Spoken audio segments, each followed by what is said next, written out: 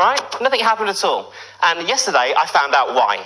And this very nice person from the Leveson Inquiry basically told me that you and Patrick and the other bloggers that put up your posts and what have you are going to be the poster children for the censorship of the internet in this country, for the same reason as the Australian pranksters are the poster children for radio, right, broadcasting. And my mouth was hung open. I went, you know.